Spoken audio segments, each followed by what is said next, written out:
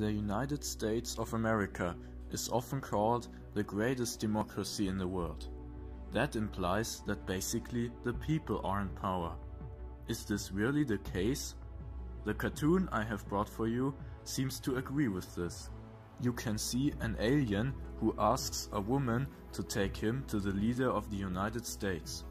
The woman replies in a self-confident way that she is responsible for her country since she is heading to an election station.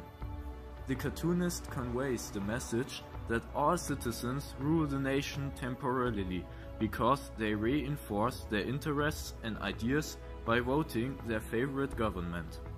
But this thesis is very vague. The cartoonist portrays the US as a direct democracy, in which the people vote for the president directly, like for example in some cantons of Switzerland. The United States, however, is a presidential democracy, in which the people vote for a block of electors, who ultimately vote for the president. So, let's focus on the process of presidential election first. Presidential candidates are required to be at least 35 years old. Furthermore, they have to be born in the US and they need to be US residents for 14 years. Ideal candidates are also expected to have experience in politics, like Hillary Clinton, to listen to the people and to be tolerant, consistent in their politics, reasonable and believable. If the candidates meet these requirements, they travel to many states in order to introduce themselves to the voters and to convince their party. In each state, voters select the best candidate either in a primary or a caucus. In a primary, either party members or a political alliance decide on their favorite candidate secretly. This narrows the field of candidates. In a caucus, voters discuss their own choice in public town halls. In a next step, each party holds a national convention to officially nominate its candidate for the president and vice president. These candidates are voted by delegates from the states. After that, the presidential nominees and their running mates conduct a campaign throughout the country. They try to win the support of the general population. This sometimes leads to a fierce fight between the two presidential nominees. Especially the recent presidential campaign of Donald Trump and Hillary Clinton concentrated more on casting a bad light on the opponent than defending their own agendas. Since both of them were considered the most unpopular nominees of all time, they used the strategy, the other one is even worse.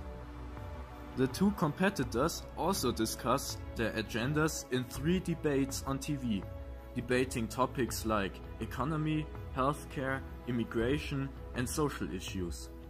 Apart from that, they are also confronted with personal scandals like Clinton's email affair or Trump's attacks on women. The next step is the general election. Like I mentioned before with respect to the cartoon, registered citizens vote for a block of electors in each state. All electors in one state vote for the same candidate. If you remember, we analyzed a map displaying the Democratic and Republican states.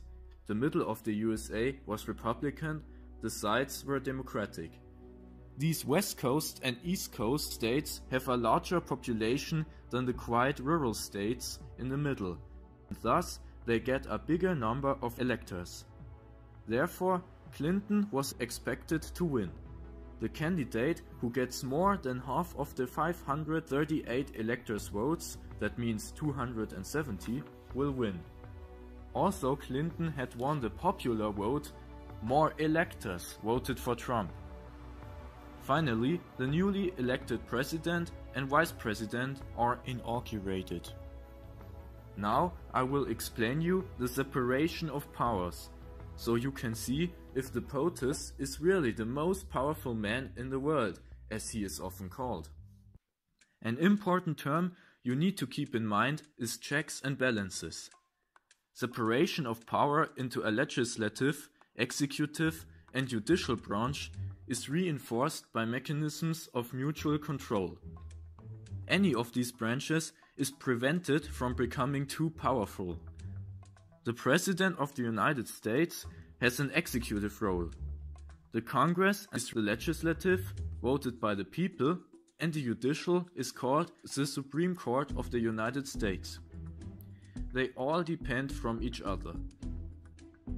The House of Representatives, one chamber of the Congress, represents the states in size, and each state has 2 senators.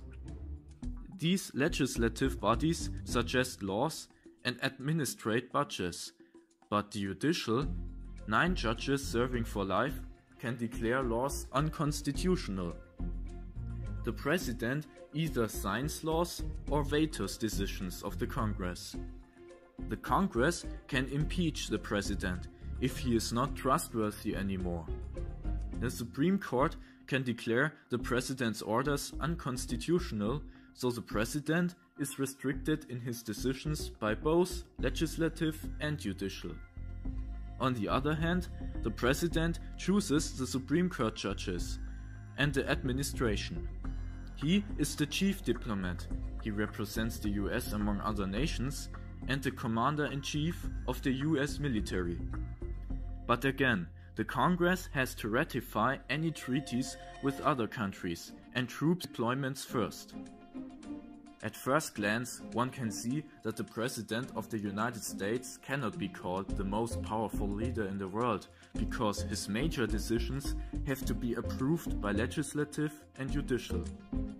An even starker restriction in his power describes the term lame duck. This means that the Congress is predominantly Republican and the POTUS Democratic, or vice versa.